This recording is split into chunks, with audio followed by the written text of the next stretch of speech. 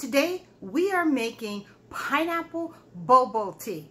Remember, the recipe found below in the description box. All right, let's get into it.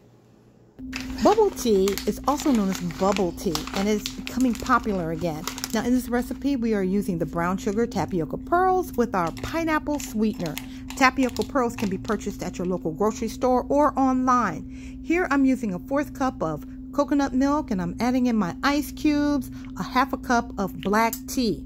Now oolong tea and green tea can be used as well. Now while I'm pouring my tea in, I'm careful to aim for the ice cubes to create that layered look effect, okay? Now you may have a bubble tea shop in your neighborhood, but what I like about making it at home is that you have total control of the sweetness and the strength. Don't forget to pick up a bubble tea straw to enjoy this beverage. And if you like this video, go ahead and hit that like button, share, and comment.